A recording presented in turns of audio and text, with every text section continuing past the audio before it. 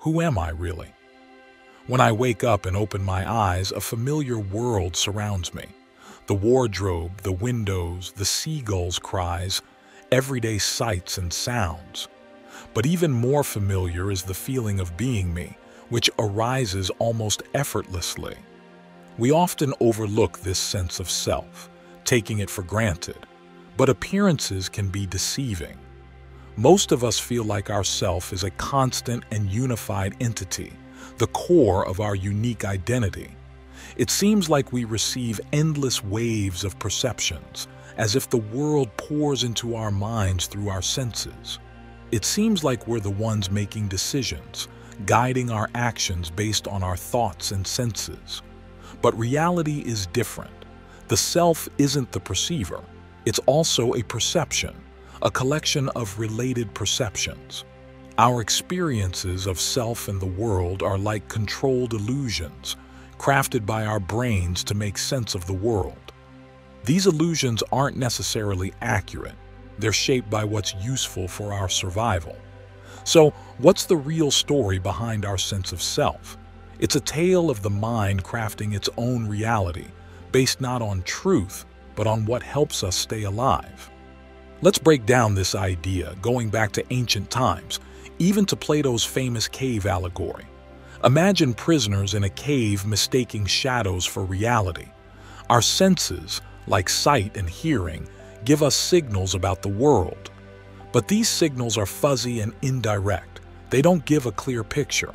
Our eyes aren't like windows showing us the world as it is. Instead, our brains piece together our perception of the world, like a puzzle.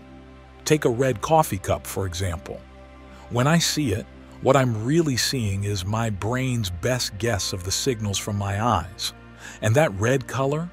It's not something inherent in the cup itself. It's our brains interpreting certain wavelengths of light. Sir Isaac Newton showed us this centuries ago. The colors we see are just different wavelengths of light, which are colorless on their own. Yet, our brains turn them into a whole rainbow of colors. So, our experience of the world, whether it's color or anything else, is both less and more than what's actually out there.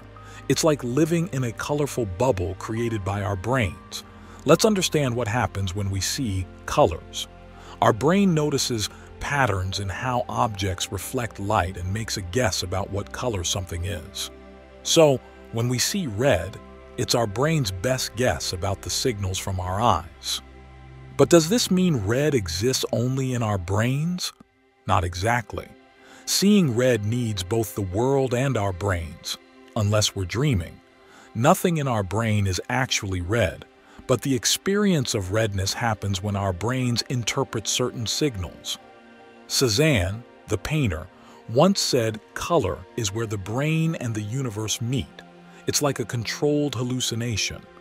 Our brain is always predicting what our senses will perceive, using the signals it gets to adjust its predictions.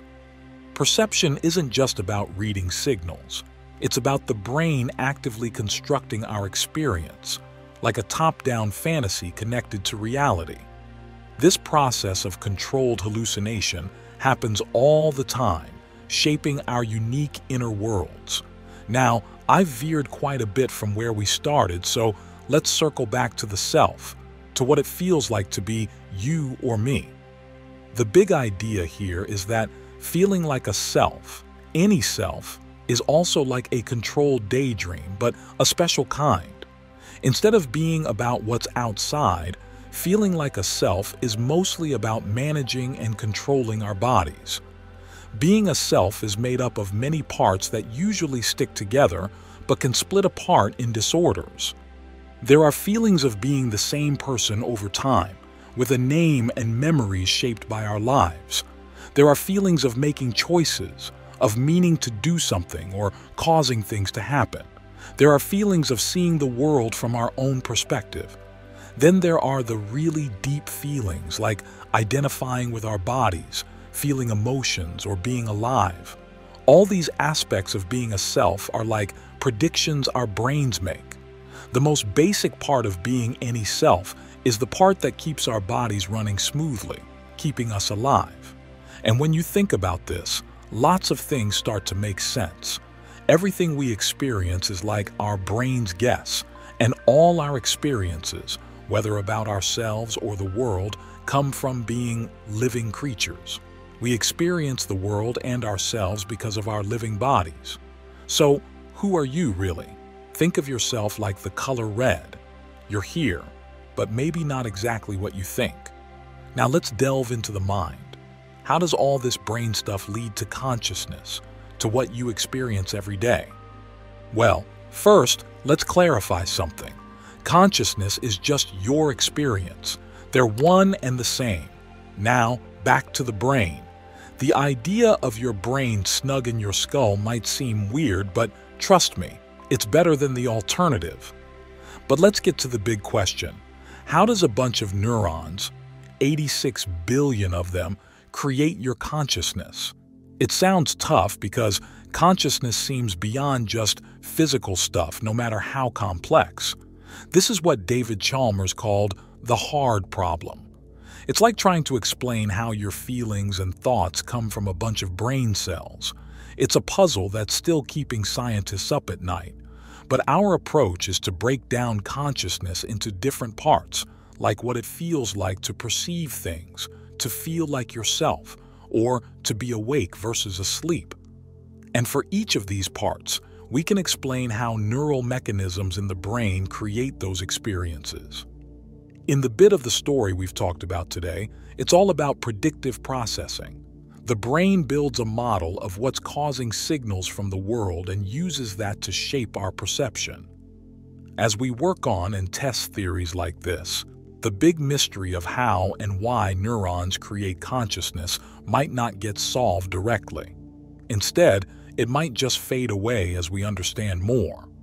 Now let's talk about anesthesia, the amazing ability to turn off consciousness in a snap. It's truly one of humanity's greatest inventions. But how does it work? Well, it's a puzzle that's still being pieced together. We know anesthetics affect different parts of the brain, essentially causing them to stop talking to each other as much. But there's still a lot we need to figure out about exactly how this disconnect happens and what it means for consciousness. There are many types of anesthesia out there, but when it kicks in, this is what you experience. Now, let's tackle a thought that's been bothering some folks. What if what I see as red looks totally different to you? Is there a way to know if we're all seeing reality in the same way? Well, here's the thing. What we perceive seems real to us, right? Like the redness of this coffee cup. It feels like a real property of the world. But here's the twist. Things like the cup's solidity are real whether or not you see them. But the redness? That's all in your mind. And because it's in your mind, it can be different for each of us. Maybe not drastically different, but still not exactly the same. There's this fancy argument in philosophy about the inverted spectrum. Like, is my red the same as your green?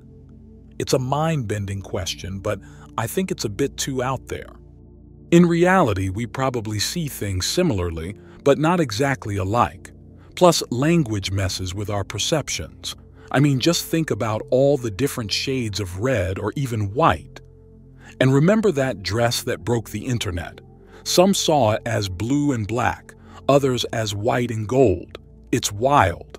So, yeah, we might argue about colors, but when it comes down to it, the real dress, blue and black. No debate there. But what really threw everyone for a loop was that it wasn't just a matter of seeing the dress as one color or the other. We genuinely saw those blues, blacks, whites, and golds as real things in the world.